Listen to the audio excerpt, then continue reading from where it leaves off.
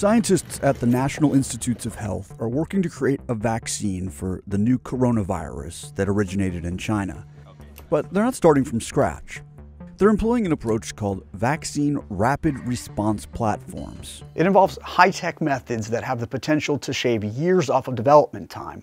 Ideally, they'd offer protection while an epidemic was still spreading, instead of years later. Within weeks of the world learning about the Wuhan outbreak, Chinese scientists uploaded the novel coronavirus's genetic sequence to a public database that allowed teams around the world to start designing a vaccine. Traditional methods require an actual sample of the virus. Typically, scientists inactivate a virus using special chemicals before it's put into a vaccine. When the inactivated or weakened virus is injected into the body, the immune system recognizes it as a foreign invader or an antigen. Vaccines use antigens to prime the body to protect against a particular virus. But vaccines developed with rapid response platforms work differently. Rather than directly injecting antigens into the body, these types of vaccines typically send instructions to cells in the body. It gets the cells to produce antigen proteins that are specific to the virus it's designed to defeat. These instructions are in the form of RNA or DNA, the molecules that contain the code for building proteins. Scientists say this process cuts down on development time because they don't have to grow the whole virus.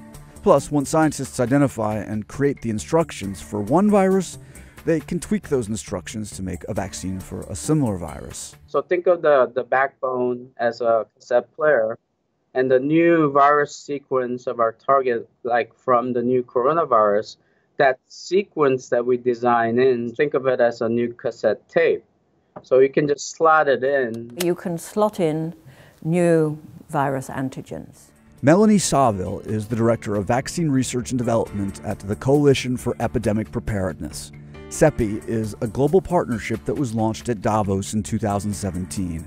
We were actually formed specifically to look at this type of situation. In this situation, the emergence of a new coronavirus, CEPI is funding several teams from around the world that Saville says are each independently working from the platform model. The sort of technologies that we are looking at, but some of which are really quite pioneering, can really move very quickly. 3 of the candidates are in a category called nucleic acid vaccines. One of those candidates is Moderna, which is working with the NIH. They're developing a vaccine on a platform that uses a part of the virus's genetic code called messenger RNA, or mRNA. So again, unlike the conventional approach, with mRNA vaccine platforms, it's our own body's cells, rather than lab techs, that produce the antigen proteins that are like the ones made by the coronavirus. Your immune system then will be stimulated and develop antibodies to the virus, so that when you see it again, it can immediately recognize the virus and prevent you from becoming sick. More and more people are becoming sick from the novel coronavirus. As the race for a viable vaccine continues, public health officials don't know how bad the situation will be by the time they hope to have a vaccine ready for widespread distribution. Normally, vaccines will take years to get into the clinic, so the sort of technologies that we are looking at can really move very quickly.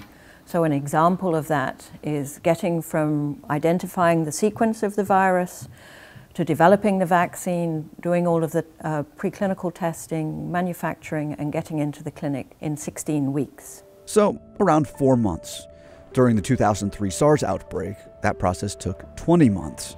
Experts say if one of the 4 teams CEPI is funding is successful, it would be a watershed moment for human health. These are very promising candidates, but they're still quite early days.